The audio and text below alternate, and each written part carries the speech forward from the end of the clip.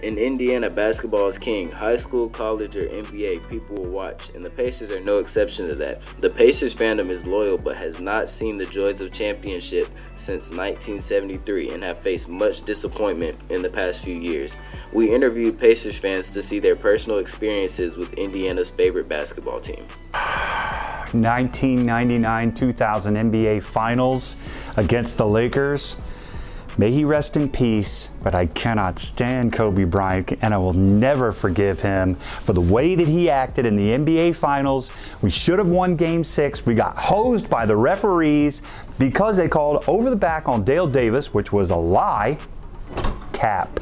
And in addition to that, not only that, Glenn Rice, who was a great free throw shooter, knocks down 2 free throws. We're down 3. Instead of Dale Davis getting the ball, we win Game 6. Instead, we lose it. That's the ball game.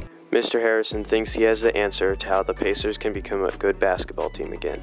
Well, first of all, we got to get Karis LeVert back, and we got to get TJ Warren back. We've had some trouble scoring. Those guys are really going to give us a shot in the arm. And I'm telling you right now, the Pacers could be dangerous if everybody else stays healthy.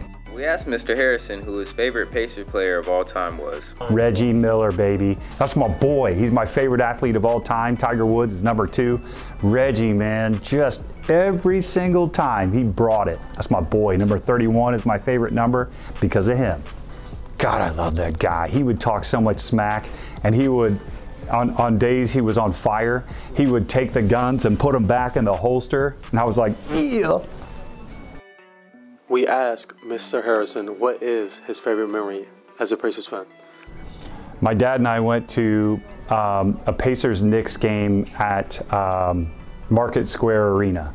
And Conseco Fieldhouse, or Bankers Life Fieldhouse now, is one of the most beautiful buildings that you could go into. But Market Square Arena was a dump. But it was so loud.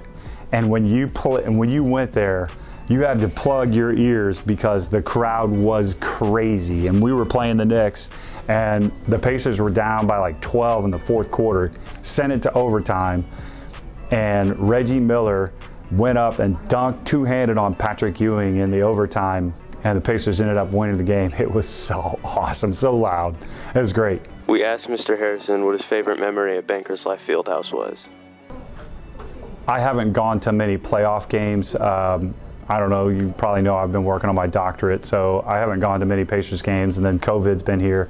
But when I took my family to Bankers Life, just my son was like, wow, you know, NBA. And they were playing the 76ers, and we won because Joel Embiid, who's a complete and total someone I don't like, he didn't play that night, and we beat the Sixers by like 30, and he was just loving it. It was great. So my favorite memory is with my family when we all go there together. We interviewed Dominic Smith, and he did not hesitate to tell us his most painful memory as a Pacers fan. Oladipo injury, making him super suck. Dominic thinks he has the answers to the Pacers' recent losing streak and how they can make the playoffs. We need to get healthy and maybe sign someone for depth and free agency. We asked Dominic who his favorite player of all time was. Reggie Miller, because he's the greatest three-point shooter of all time. What about Steph Curry?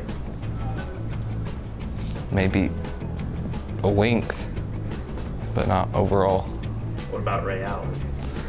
He's just overrated. We asked Dominic why he was a Pacers fan. Because I'm from Indiana. So yeah, have to. I'm not dumb.